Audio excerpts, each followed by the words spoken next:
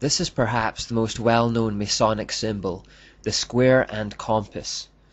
Low-level Masons are told that the G stands for God or geometry, which the great architect used to design the universe, but the real hidden meaning is that it's representative of the sex act, as usual.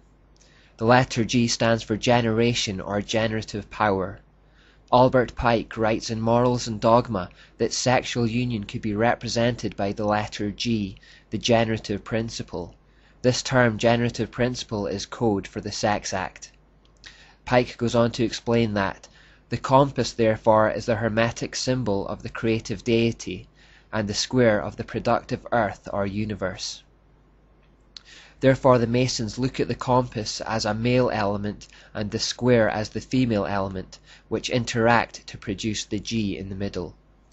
The square and compass is also an adaptation of the most wicked symbol of all, the hexagram. Historian John J. Robinson reveals in his book, Born in Blood, The Lost Secrets of Freemasonry, that the Mason's compass is nothing more than the satanic hexagram with some key pieces removed. As Robinson points out, the Mason began with a fully formed hexagram and then simply removed the horizontal bar from each interlocking triangle. The upper triangle was then stylized into a compass, while the bottom triangle was made into a square. Finally, he placed a G in the middle to represent the generative force of the male and female together. In this next example, we see they put a sun god in the middle instead of the G. The full hexagram is also used in Freemasonry. Masonic author Albert Mackey tells of the sexual connotation of this hexagram. The triangle pointing downward is a female symbol corresponding to the yoni, and the upward pointing triangle is the male, the lingam. When the two triangles are interlaced, it represents the union of the active and passive forces in nature. It represents the male and female elements. The upward-pointing male triangle is represented by light, and the downward-facing female triangle is dark. They interlock again with a sexual connotation. These symbols have many layers, and nothing is there without great thought and attention. The hexagram also represents the number of the beast, which is 666, because it has 6 points, 6 sides, and 6 angles. Notice also the T or Tau within this particular hexagram. T represents Tammuz, the product of the union between the sun god and moon goddess. The little circle on top of the T also turns this symbol into an Ankh cross.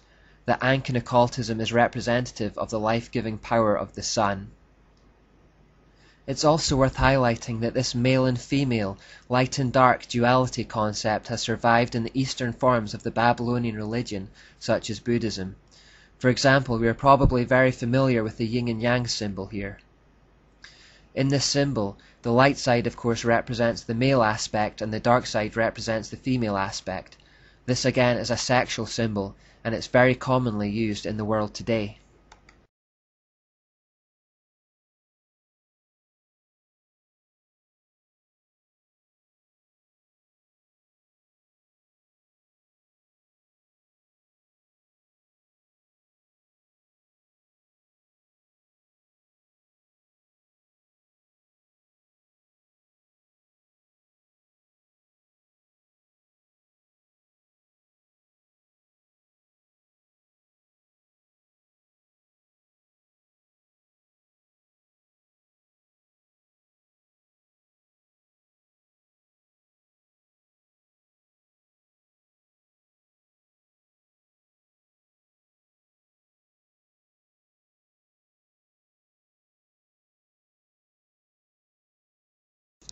This black and white motif is represented another way in Freemasonry through checked floors.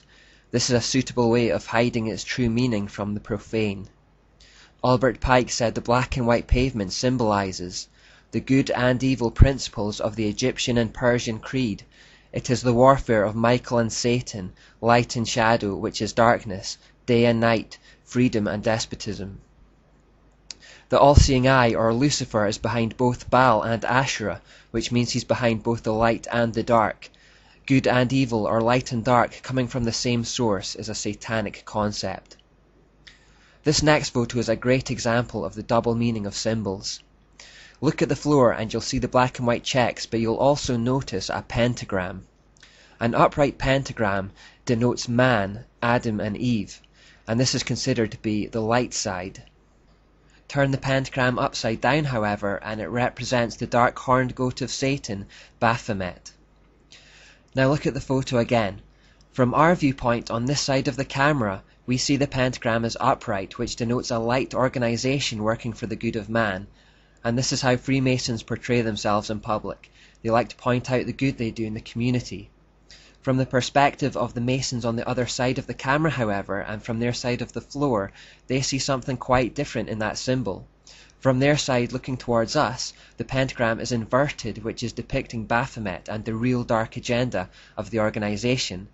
What they see is different to what they present to us to see. Occultists of all types will frequently be seen to be very generous in public. They will become involved with charities, donate freely with their time and money, and generally perform acts that will endear themselves to the public. For example, it was widely reported in recent years that Harry Potter author J.K. Rowling was the most generous giver to charity in the whole of Scotland. This invites statements such as, well, if she gives so much to charity, she can't possibly be a bad person. Harry Potter can't be anything to worry about. We have to remember it is always in their best interests to present a light side to the public which draws empathy and trust, but which masks a dark hidden agenda. Freemasons also wear an apron within their lodges, and again we should now easily be able to make sense of the imagery contained on it. But the aprons are in fact double-sided, like this. The light front side is seen openly, but then contrast it with a hidden dark side that is concealed from view. One thing on the surface, another thing in reality. This quote from Masonic author Carl Cloudy sums it all up. Cut through the outer shell and find a meaning. Cut through that meaning and find another. Under it, if you dig deep enough, you may find a third, a fourth. Who shall say how many teachings? In his typically deceptive way, Satan hides meanings within meanings within meanings, so that darkness becomes light and light darkness. His intention is always to lead people away from the truth and towards their destruction. He is a master of deception. Albert Pike in Morals and Dogma cuts to the chase when he exclaims,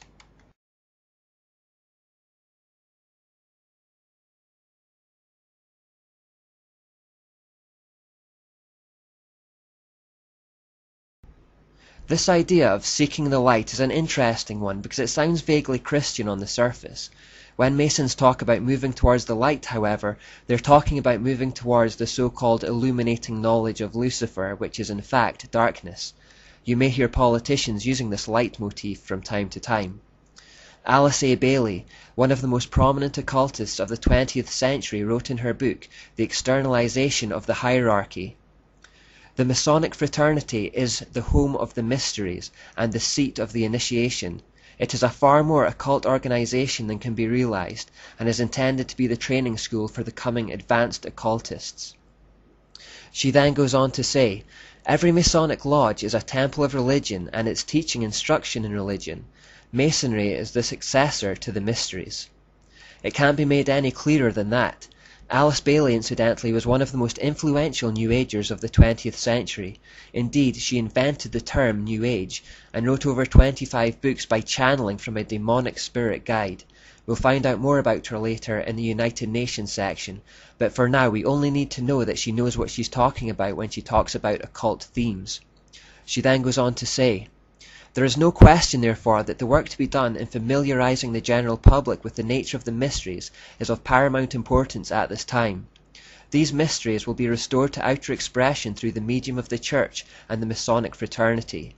When the Great One comes with his disciples and initiates, we shall have the restoration of the mysteries and their exoteric presentation as a consequence of the first initiation." Henry R. Evans writes, "Into Freemasonry have been poured the irradiations of the mystical schools of antiquity. Particularly is this so in the higher degrees of the order, such as the Scottish Rite, where undeniable traces of Kabbalism, Neoplatonism, Rosicrucianism, and other mystical cults are plainly discernible. I do personally contend that Freemasonry is the direct descendant of the mysteries, but that our ritual makers of the higher degrees have copied the ancient ceremonies of initiation so far as the knowledge of those ceremonies exists." Anton LaVey, the founder of the Church of Satan, said, Masonic orders have contained the most influential men in many governments, and virtually every occult order has many Masonic roots. Now finally watch this clip of a Freemason admitting on camera that he believes Lucifer is the source of light and that he is helping mankind. In particular, note his confusion. Lucifer, what is your problem? Just that, sir. Okay. I'm a Christian, sir. I'm pure and virtuous and wholesome and innocent. How can you say anything bad about me? Sir, you need to be born again. I am born again. Now, did you just say that you were Lucifer? I am Lucifer. Okay, define Lucifer for me. Pure, virtuous, wholesome, innocent individual that's out to help people. Lucifer is? Yeah. Say that again. Lucifer is a pure, holy... Virtuous. Virtuous. Now, is he the Lucifer that God created? That's the same one. Oh, man, this is great. I'm going to put this on the internet. Oh, Amen. God bless you, Amen. brother. Because that's exactly what the Shriners and Masons teach, is that Lucifer is light. No. And you're, Hey, what you're about those confirming hospitals? it. They You know what, sir? Jesus said, many will say to me on that day, Lord, Lord, did we not do these good deeds in your name? And you'll say, away from me, you workers of iniquity. I never knew you. Jesus said it? In Matthew chapter 5. Mercy. No. That's hard to believe. So you're a Christian and you don't know that. Actually, No, I really am. you are. Because I'm pure and virtuous. You're pure and virtuous, okay. Yeah. Mm-hmm. In other words, you're perfect without Jesus, right? No. Okay, tell me about Jesus. Who is Jesus? Well, he's my leader. Is he the Son of God? Yes, he Is he the only worshipful master? Yes. Have you ever been called worshipful master? No, because I've just been too busy. I've been working. Working. Been working to help people. What like kind you. of work? Okay. Get out of here. See, this is what a Mason confesses, is that Lucifer is light. You heard it